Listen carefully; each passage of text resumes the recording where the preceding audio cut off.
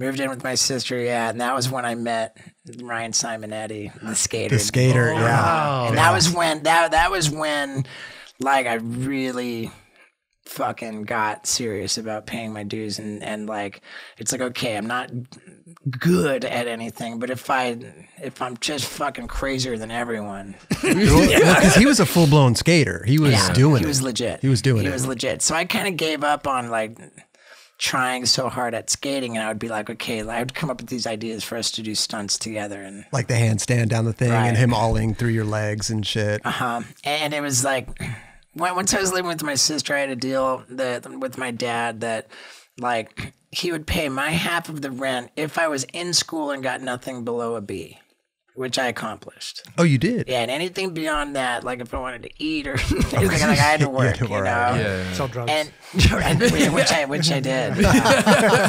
And then I found out about clown college because my sister was like taking a shit at work, and this book of trivia. She's reading this book of trivia, and it said, "What college has no tuition?" And it says Ringling Brothers and Barnum and Bailey Clown College. Like, tuition is free if you can get in. And my sister was like, this is perfect for my brother. He wants to be the stunt guy. Yeah. He wants to be the stunt guy, and, like, you know, maybe he's a clown. Who knows?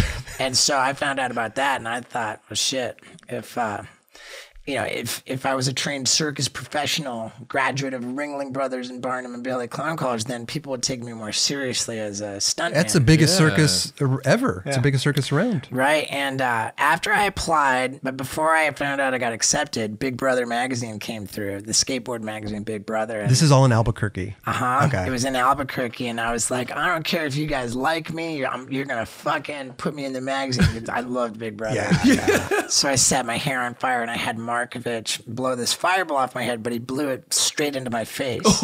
And my plan was to have a fireball blown off my head while my head was on fire and reach my hand into the fire, which my hand was doused in alcohol. And so then my hand would be on, and I had my own mouth of alcohol. And so then I'm going to do a simultaneous fire-breathing backflip. All in one sequence of just stupidity. Sure. And Markovich blows the fireball into my face, so my head, like, entirely, shoulders and up, was engulfed in flames. And I'm thinking, fuck, I better hurry up and do this backflip.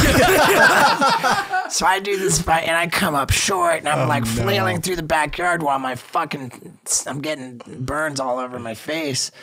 And ended up in the hospital. My fucking second-degree burns on half my face, and like was still like in like rough shape with these burns, where like it would just ooze like pus and shit. And then in the morning I have to peel my pillow off my face. Oh my God. And I was in that shape when I got the call from Clown College, like, hey, you got in, and we're really excited about it. We're gonna waive your the little thing we would charge for your costume to be made.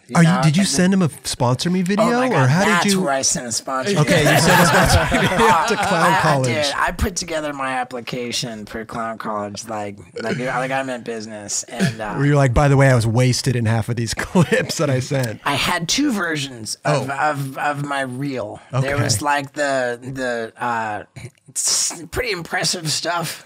You know, even if a little crazy. And then there was the, like, drinking bong water and, like, you know, like all the stuff that wasn't necessarily helpful on a professional level. You left that off of the... But help you for Jackass. Did you put a song to it or anything, or just Everything had, like, you know, it was shitty VCR to VCR, but everything was like had soundtrack. But it's rad because you learned that from skateboarding. You learned how to do the thing, how to edit a video. I learned everything that I needed to know from skateboarding. The thing that trips me out is like you graduated, right, from circus, from their school. Yeah, but I didn't get a contract. How does that work? You graduate from their college, from their clown college, and then you don't even get hired. Right, and that's by design.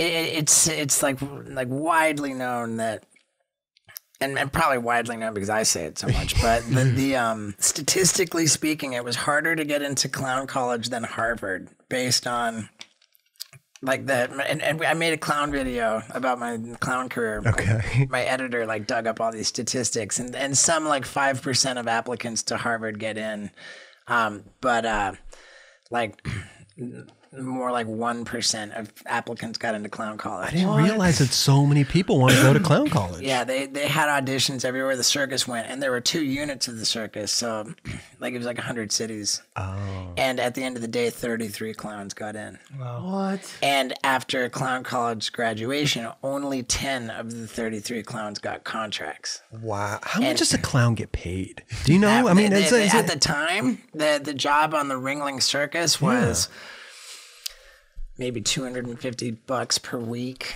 And like you worked 50 out of 52 weeks per year. And you lived in like your room on the train. You couldn't even call it a room. It was like 6x3. Right. You know, and I was heartbroken when I didn't get picked. Because it was in short order when I showed up at clown college, and like we would train 14 hours a day, and then I would start drinking and getting loaded and doing all my dumb shit. And like the first week, I had to get my head stapled together because I was skating and ollie down these stairs and hit my head on this like cement like beam, and like I had to get 5 staples in my head. And it sucked because it's like, what are you doing? You know, it's like you're coming in fucked up every. Yeah, what are you doing? This is a big opportunity. Like everyone else is taking it seriously. We got to bring you to the fucking hospital drunk. Oh you know? My God! And so I got in my own way a little bit, right? But just as well because if I'd gone off to, who knows? Who knows? Right? You could have still been. Out. Did you learn a lot of stuff? Did you learn a lot of abilities and different things in clown college? The only thing that you had to learn was stilt walking. You had to be a stilt walker. You had to learn stilt walking. Everything else by the time you were in clown college was just sort of an exercise in making you like as impressive as you could be. Like whatever your strengths were, they were happy to play to that. But they just wanted you to be like the most entertaining version of yourself that you could. Yeah, to me, clowns are more mannerisms, like how they go and act and how they move their bodies and stuff. Yep. Yeah. And, I mean, there's different components, but there's acrobatics, there's skills, there's just plain mannerisms. There's just generally being funny. Right. I turned my focus to skills, more than anything. Huh. I mean, I had never wanted to be a clown. I wanted to be a stuntman, and that was why I was there. But by the time we got through it, like I'd fallen in love with the dream. Yeah. And I didn't. So I went back to Albuquerque to live with my sister and sell drugs. And I had this like super expensive closet hanging in, or it's expensive costume hanging in the closet and nothing to wear it for. And that was when I just fucking went to war with the fire stunts. Oh, seriously?